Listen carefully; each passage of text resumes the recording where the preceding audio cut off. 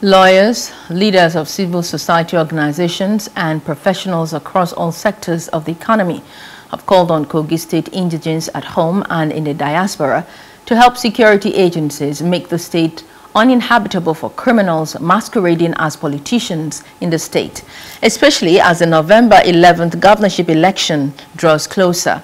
They called on the people of Kogi State to resist those they described as criminal political merchants trying to blackmail security agencies in the interest of their unpopular ambitions. Representatives of more than 50 CSOs and scores of lawyers under the broad platform of lawyers and activists for good governance made this position known at a press conference in Abuja on Wednesday.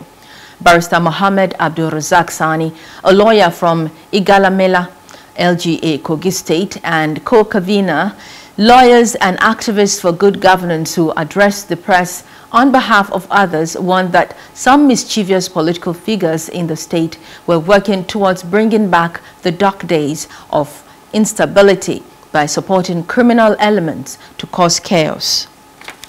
These sponsors of disharmony, specializing in playing one ethnic group in Kogi State against the others in their wicked and evil agenda to make sure that crisis erupts in the state, which they reckon could work in their favor to clinch political offices, especially as the state governorship election is approaching.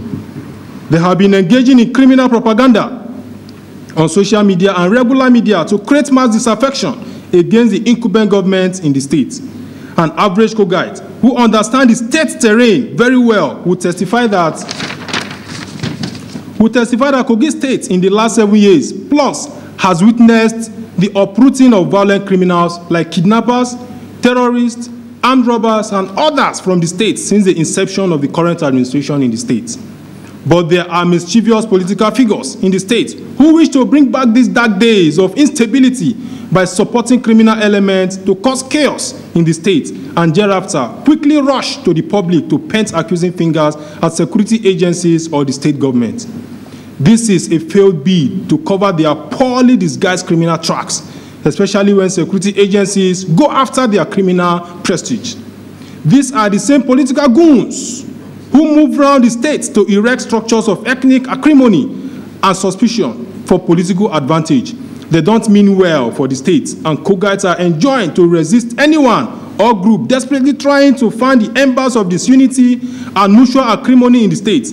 They are atrocious characters with wicked and evil agenda to benefit from the crisis they are provoking.